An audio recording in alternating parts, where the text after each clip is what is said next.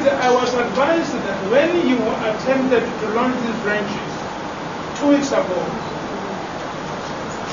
you were threatened and intimidated. A consequence of which, in fact, some of you ran helter-skelter to save your lives. And that tells me that the freedom we thought we won in 1994 is not there for our people.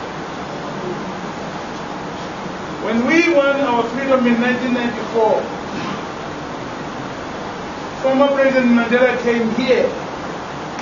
We had a very big meeting at the stadium. It was then called King's Park. President Mandela came to talk to our people there.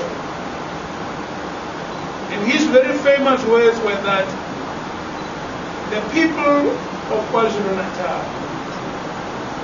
take your spears, your knock-killings, take all your pangas and all of that, throw them into the ocean. Because we want here now freedom for people to do as they choose, to enjoy freedom of association, to enjoy freedom of choice. Because we had a huge stadium, a podium, and I have a very terrible foreboding that if the ruling party pursues the road they are pursuing now, many of our people will lose their lives. But freedom is more important. It's more important than the weapon and the pangas that the African National Congress members and supporters can wield. Amongst us, we need to make it quite plain without being provocative and foolhardy. We must make it quite clear that the people of South Africa, starting with the people of KwaZulu-Natal, want their freedom. They want it now. They want it here. They want it immediately.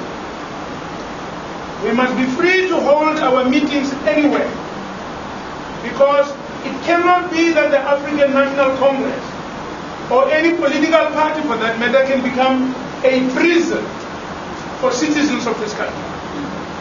The people of Cleremont, with whom we went down, with whom we rose, must enjoy the right of freedom of association.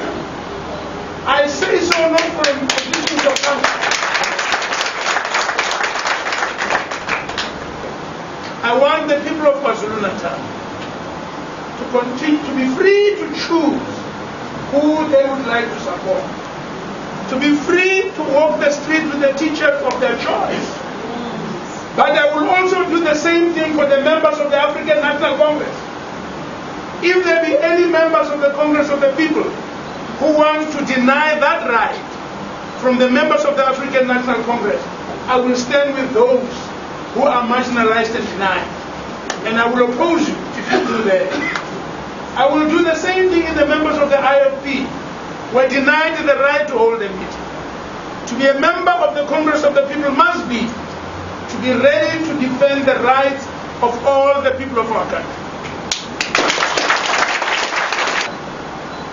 And we challenge the ruling party. I challenge the leadership of the African National Congress to say to their members whether they think it's right for their members to stop and to prevent us from holding meetings there.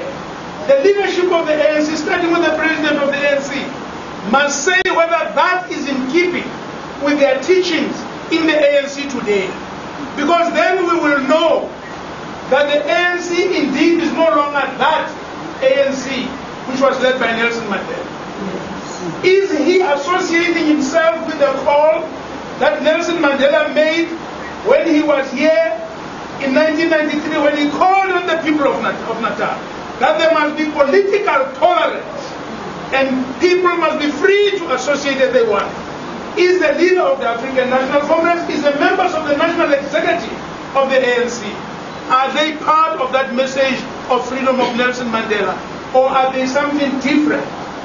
I challenge them to pronounce on this issue before the end of the week, so that the people of KZN must know. They must know whether the party in power is a party for democracy or for this denial of freedom that is now the order of the day here.